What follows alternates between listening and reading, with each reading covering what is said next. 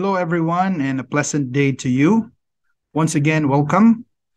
And today, I will be elucidating the difference between human act and acts of man, or human action and actions of man.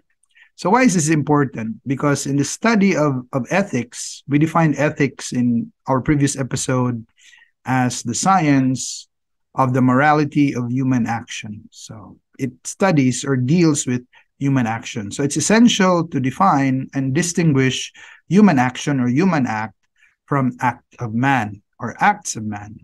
So what is a human act? A human act is a human choice, an action or decision that is conscious, meaning the doer or the agent is conscious, is aware of what he's doing, knowledgeable, with intent, with consent. It is voluntary and it is free, meaning without coercion or influence of an external force. And on the contrary, human actions are, rather, acts of man are the contrary or the opposite or the antonym of human acts or human action. Because acts of man are actions that are not conscious or without consciousness. They are not intended.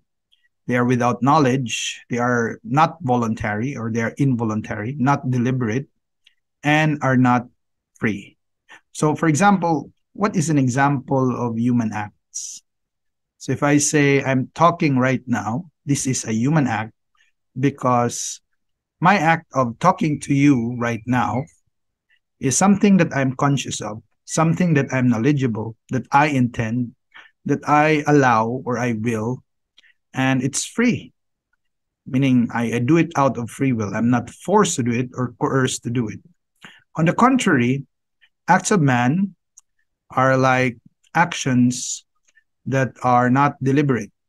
For example, somnambulism or sleepwalking. There are people who walk while they're asleep, or they talk while they are asleep, or some of them are temporarily insane or are mentally impaired. So any actions that proceed from rational impairment or mental impairment are considered acts of man because they are not conscious, they are with no intention or consent, are not free. So that's the difference between human act and acts of man. Okay, more example. So if I accidentally step on the foot of a person while walking on the street, then that is an act of man because it's not intentional. It's just accidentally done. But if I intentionally step on a person's shoe or foot, then that becomes a human act. Another is I intentionally throw the ball out. So that is human act or human action. But if accidentally I was able to hit the ball with my foot or arm and it went out of the window, then that's a human act. Now, the question is, why is it important to distinguish the two?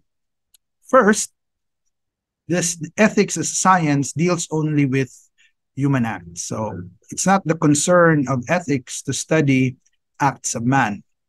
Second, the distinction is very important because human acts are with liability, whereas its opposite, the act of man, is without liability, meaning if the person does a human act, then one is liable, accountable, or imputable, or can be blamed and can be punished of the consequences of one's choice, action, or behavior. Whereas the acts of man, you are free from guilt, free from blame, and free from penalty because it is not intentionally done. It is not done out of consent and will. So that's the difference between human act and acts of man or act of man. So I hope you learned something in this video.